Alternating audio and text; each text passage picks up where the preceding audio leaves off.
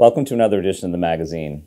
Today we're here with artist and painter Donna Gagnon. Welcome, Donna. Hi, nice to be here. So thank you for coming on the show today.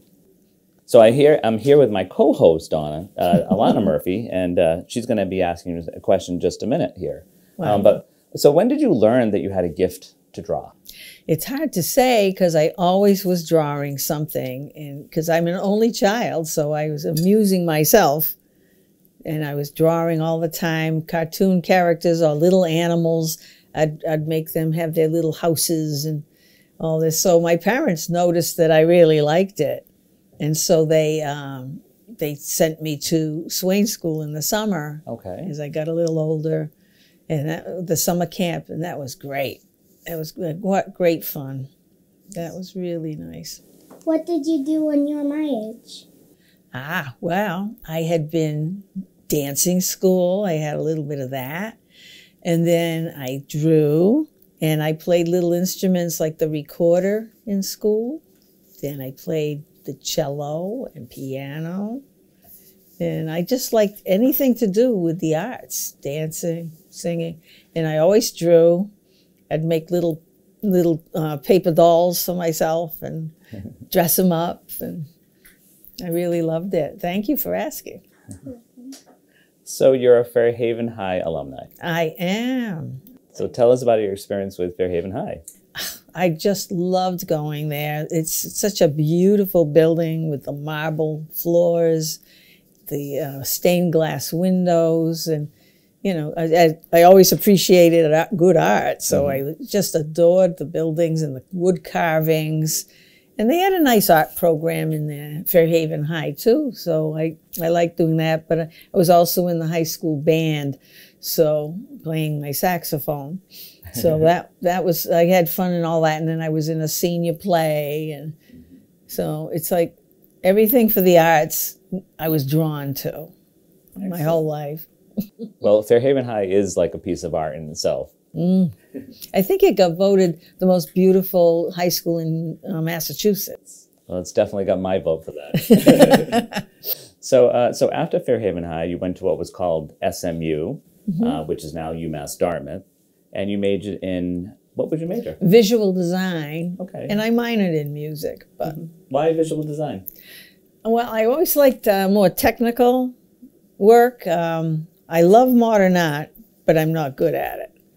And I love it, but I can't do it. But I was always good at realistic depictions of things. So it was more like towards advertising and marketing and stuff like that.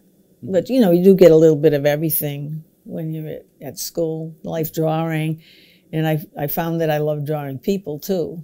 Okay. So that drifted into portraits later on. Oh, wow. Okay. And then architectural drawings and anything like that. So that was after college, some of the careers that you had was in those fields? It was. I worked in a few advertising agencies, and I did freelance illustrations. And then I worked at a printer for a while, and it was funny. I had learned everything about printing, and I found out that I really didn't like it. But I had done it anyway. That was way back when computers were just new, and I would draw an illustration, and the woman would take it and put it on the screen and make the type go around the drawing. Okay. They had no way of just making it drift and float. So it was an experience, but I really liked it. The best one I had was at a place called GHR Engineering, and they did civil engineering, and I would sometimes go out with the men, and we would do all the pictures, and then they'd bring back all their data, and then I'd do the topographical maps, and then we would design the buildings that were going to go there. So that was really interesting. I liked that. So I was sad when it went out of business, and businesses do that around New Bedford area. Unfortunately. But then, we move on. We do. And I hear that one of your favorite jobs is working for the New Bedford public school system. Oh, that was such fun, yes. Ray Bazalian was the head of the art department, and they had some funds from the federal government to develop a puppet show to teach the children of New Bedford the history of the town, city. And we wrote the show, we recorded the show, we made the puppets, we built the stage and the puppets, and we had string puppets, stick puppets. We tried to do a little of all the different kinds of puppetry. So we did things were in the show, like the boat Dartmouth was at the Boston Tea Party. Okay. So that was in there, and through the history of the city, and it was very, very popular. We went to every grammar school in the city, and they liked it. So we did it for tourists in the summer. Okay. For 2 summers, I think it was. And that was under Ron Fortier. He was the manager of the whole project. Oh, wow. Under Ray Bazalian. Okay. But it was great fun. A lot of crazy people, which make it more fun. So, of course. So during the work life, you're very busy, but then you retired and you became busier. I did. I worked in other jobs to make money, of course, along the way. Sure. But I retired because my parents were getting older and we needed to move back to the New Bedford area, because I lived in the Boston area for a while. And we were very happy to come back. And then I started deciding I wanted to get back into art. So I looked up what was going on, and I found Deborah Macy, who's a portraitist and one of the best. And I said, she's doing a class at vocational school. I can brush off the cobwebs and get back into it. So I was delighted to go and see Debbie. She's a lovely person. And I started painting my grandchildren to get back into it. And Debbie is a master portraitist. And she comes over and she says, well, I hate you already. And I said, oh, thank you. And we hugged, and we've been friends ever since. Oh, that's great. And she really was such a good help to get me back into it. And she encouraged me to start exhibiting. Nice. And I did. I won a first prize at the Beer Society right off the bat. And I went, all right, this is fun. I think I'll keep doing this. And you have exhibits in Gallery X? I have exhibited in Gallery X, the Heart Spot Gallery in East Providence, Marion Arts Center, the South Coast Artists. I had a big show in April 2023 at the Wamsutta Club, and it was my first solo show. Oh, wow. And I sold 14 paintings, so I was like, wow, this is great. That was a lot of fun. And I was on one of the, New Bedford Light newspaper. It's online. Yes. Yeah. They have an art show, an art club there, and I was on one of their episodes with a few paintings. I did that. Mm-hmm. And like right now, I have a few things at the Art Loft in Fairhaven, which is on Water Street, and they sell art supplies. And Tina Collier owns that, and she's just, it's very, very easy to work with. So I had a little exhibit there for the holidays. Oh, great! Yeah, nice. So, are you still doing art? I am all the time. I did quite a few little. I did some small ones like this. Okay. And I did some Christmas themed ones, which I sold them all. And I do a lot of commission work too. People love their pets to be done. Yes. Yeah. So I have two that I can't show anybody yet because they're for Christmas presents. Oh, yes. Yeah, but I will be putting them up on my Facebook page, Donna Gagnon Art, as soon as they're done. Well, that was my next question. Yeah, there are a lot of people that do like their pets done, myself included. So, so people would get in touch with you through the Facebook page? Oh, word of mouth a lot of times, but sometimes they see it. I have an old website that needs updating, so I won't push that right now. But I am on Facebook, and I'm in the different groups, and people see the pictures I put up, because the Donna Gagnon Art on Facebook is public. Yeah.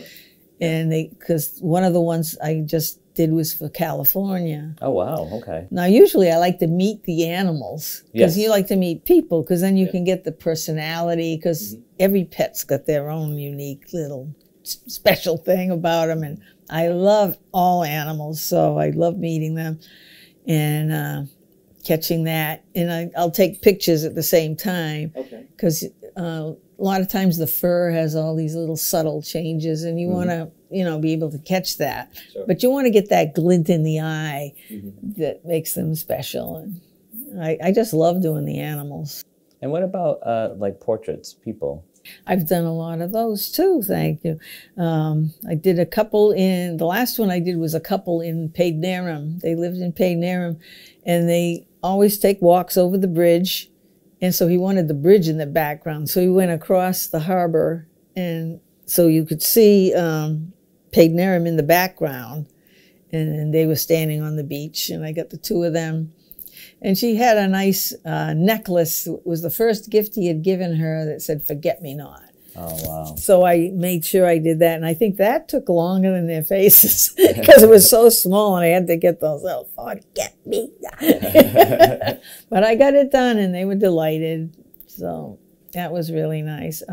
There's nothing like a painting of your family or a loved one or... Absolutely. And I wish people would take more pictures of their loved ones because sometimes I'll get an old fuzzy photo of their dead grandfather and this big and could you do it? And I get it done, but it's hard and you have to talk with them a lot. And if I can't meet the person or animal, I ask them, what do they like? What did they do? One of them I had to do was a woman had gotten married and her grandparents had died, but she wanted a picture of herself in her wedding dress with her grandparents. Oh, wow. So I had a lot of pictures and I made it happen and she was delighted. So there's her grandma and grandfather and there she is in the middle. Oh, that's a great thing to do. I know our viewers that are watching are going to really...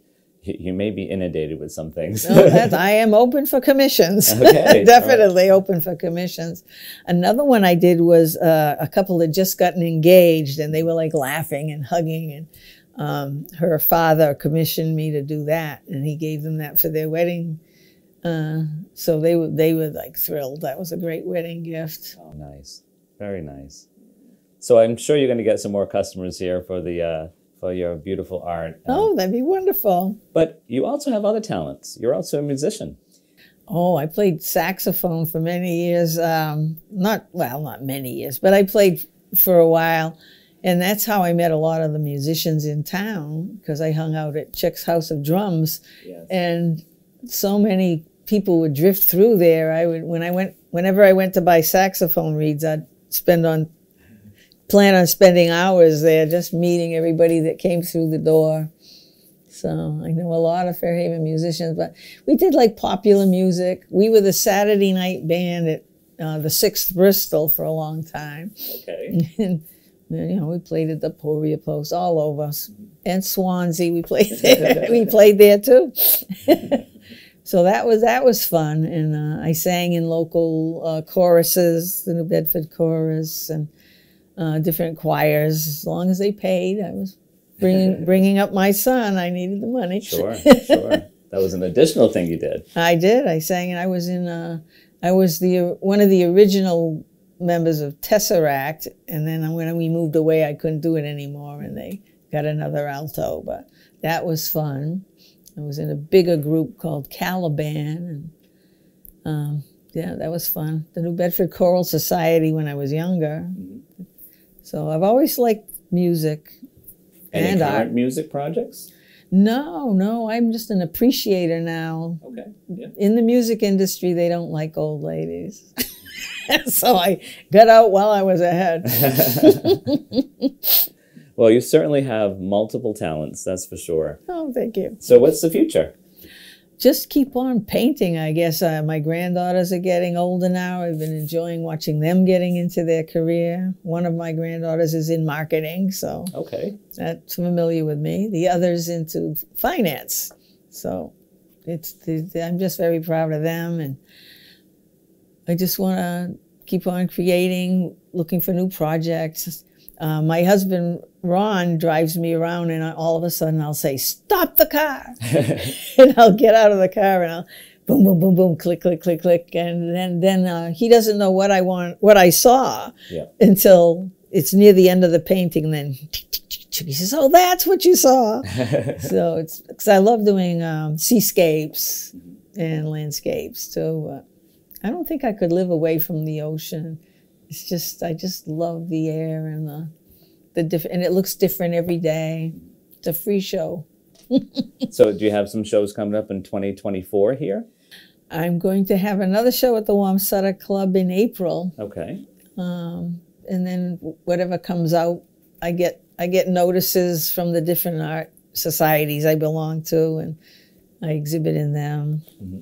And I'm sure I'll be doing something else at the Art Loft. And, okay. And that'll be on your Facebook page? Yes. Yes, Donna Gagnon Art. Donna Gagnon Art. On Facebook, yeah. You can find that. Yeah.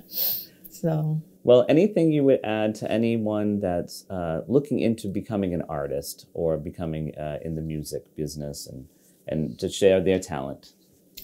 Well, I think it's great if you can do what you love and don't compromise too much. Find out what you're good at and pursue that. And even if you're not that good, keep doing it anyway, because it's a fun experience just to be creative. I mean, just keep creating and you get better at it as it goes along. And try to find that spark that inspires you. Mm-hmm. Get to know other people, you learn from them. Most of my artist friends are very generous and with their time and talents and suggestions, and like, oh, this might I'll put a bird over here, or you know, it's just great collaborating with other artists. So yeah, it's wonderful. Well, Donna, we can't thank you enough for the talent that you bring to our community. Aww. And I know that our viewers have seen and will see some of the great masterpieces that you've created throughout the show here. Well, thank you very much. It was wonderful talking to you. Great talking to you too, Donna. Best of luck. Thank you. Thank you.